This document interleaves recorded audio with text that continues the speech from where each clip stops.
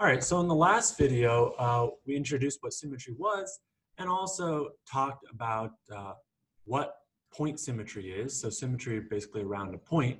And so now we're going to talk about the different elements, symmetry elements in point symmetry, okay? And also define some nomenclature that's used for these different elements. So luckily, as you might imagine, in three-dimensional space, there's only a finite number of different types of symmetry elements, okay?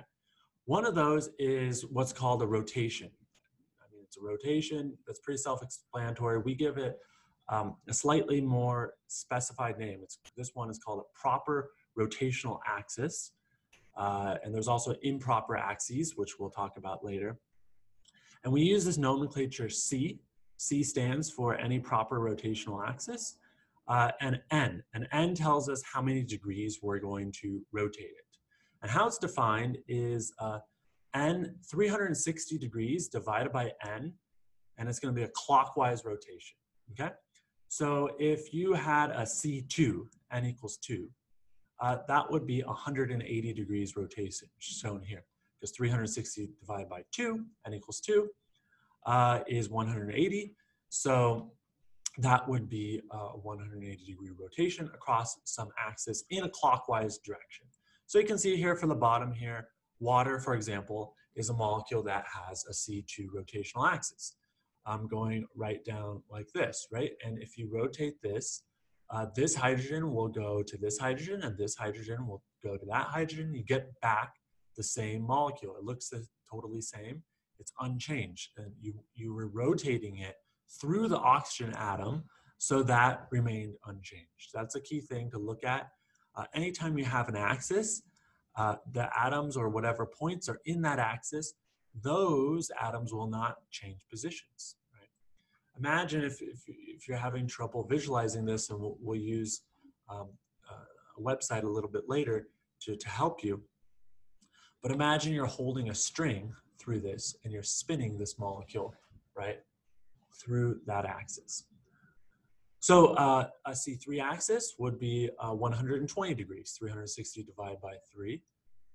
Methane is an example of a molecule that has a C3 axis. There's sort of a tripod on the bottom of the methane molecule. And so there is a C3 axis going right through actually each of these, but the easiest one to visualize is right here where my cursor is. And so all these bottom hydrogens are going to rotate. Benzene, you might be able to see, has a C6 axis, okay? So I mentioned about, visualization is really gonna be a key in this course. And, my experience with this, I've taught this course a number of times, taken similar courses a number of times myself. And my experiences with this is that people are just, have different abilities to visualize, and you can get better at it, just like anything, you can get better at it. But really the way to get better at it is to practice and to visualize. So there's two ways to do that. One is to go online and use this website that I'll show you by Otterbein University. It's the best website for visualizing point groups and symmetry elements for this course. The second option is to get a model. And I will allow you to use models, molecular models, during the exam.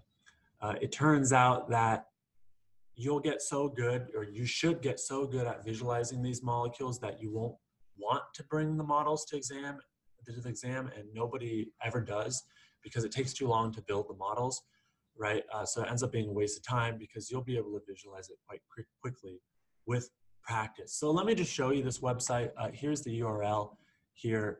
It's really a good website. So here's cyclobutane. You can see there's all sorts of different molecules. We'll talk about what these point groups mean in a future video coming up, right? But here's cyclobutane, right, 4 carbons. So you can move it around. And then it goes through and it gives you all the different symmetry elements. So you might be able to see that this has a C4 symmetry element, and we can actually go here, and if we check this box, we can look at that, and then we can hit play right here, and you can see how, right, you did a rotation, okay? And you can see how the hydrogens and the carbons go into one another. So this is a very useful very useful website.